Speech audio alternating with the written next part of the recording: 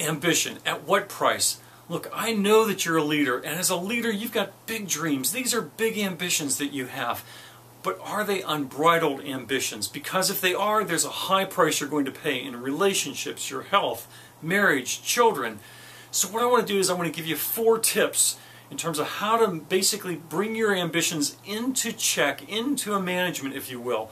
First and foremost, 1, you want to lead your life, then your business.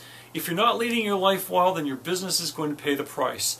Second, integrate your ambitions. Figure it out. If you're looking at all the various areas of life and business that are going on and you're not deciding on how to make these things work well together, you're going to pay a price for that.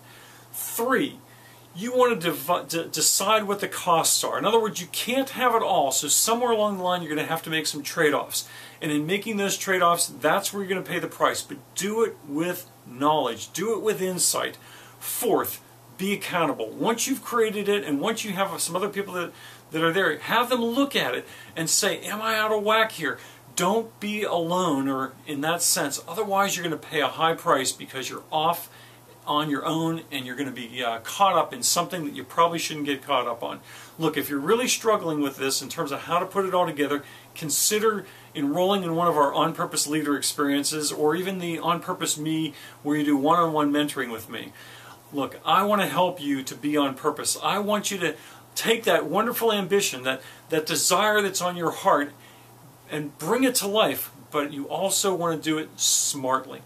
So this is Kevin McCarthy with today's On Purpose Business Minute, encouraging you to be on purpose.